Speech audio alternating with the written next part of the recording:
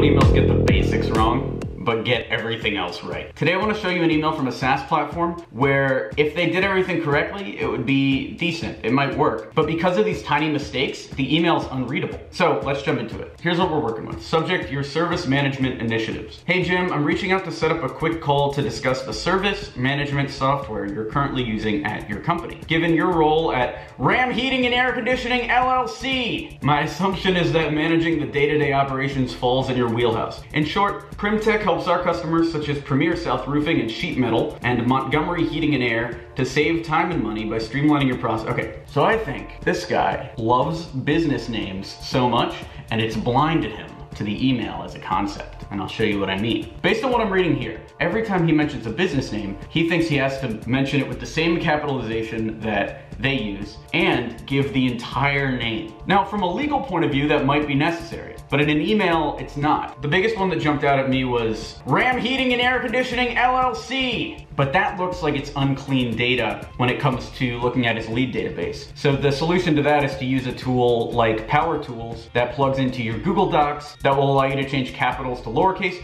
or will let you pull out things like LLC from the end of a company. So that's a data issue. What I don't like is, in short, Primtech helps our customers such as Premier South Roofing and Sheet Metal, so let me just bold this, and Montgomery Heating and Air. We accomplish this by customizing our web-based service management platform called Service and Track. It's just too much. It's too much company.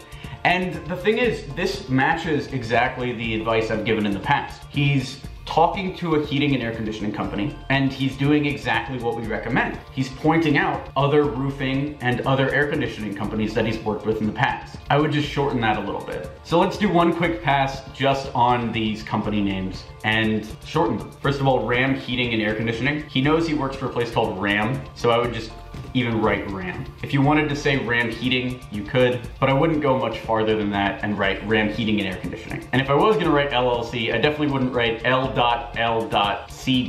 But I wouldn't do any of that. I'd just write Ram. And I know you want to show off that they're roofing companies or sheet metal companies, so I would leave one keyword each. So Premier South Roofing and Montgomery Heating. Because if they know Premier South Roofing or they know Montgomery Heating and Air, they're going to know based on this name who they are. And if you don't know them and you Google them, every single result says Montgomery Heating and Air. This one actually says Montgomery Heating and Air E. I don't know if that was a legal thing or why they're spelling air wrong. That's for another video. Something about business names. Air with an E is not a real word. It's a suffix. Millionaire, billionaire. All right, back to the email. And the last one is, I know this guy loves his business names, but I wouldn't even put Service and Track as your business name in there. I'll just remove that because it sounds so generic. So let's look at this email, rewrite it, and see what we can improve. First, on the subject lines, your service management initiatives, I would love to see the open rates there, but otherwise I would test a few more generic subject lines. Just these three is fine. So I'd test things like hi from Kenny, question about RAM, and you can look at our subject line video for more details on what to test there. Hey Jim, I'm reaching out to set up a quick call to discuss the service management software you're currently using at your company. When you're writing your cold emails, if you ever think that you should start any email with the word I, take a step back and rewrite it. Came across the reviews of RAM on Yelp. Your customers have some great things to say. And that's kind of generic. You can do some research and come up with something specific. For instance, if you Google Ram Heating and Air Conditioning L.L.C. you get their BBB business profile, their Better Business Bureau profile. Wow, look at this site. If you're in web development, cold email the Better Business Bureau right now and offer to rebuild their site. Their free lead of the day. Wanda P, I needed a new company for my heating and air conditioning in 2007. RAM was mentioned to me, I called, made an appointment, thoroughly impressed. Okay, came across the reviews of RAM on BBB, loved the message from Wanda.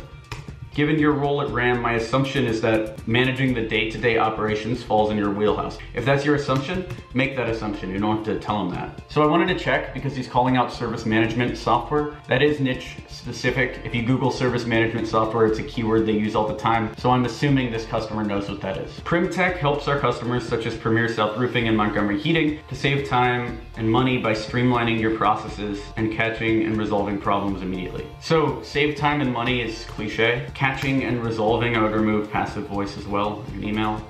And then if you write service problems, you can use the sentence.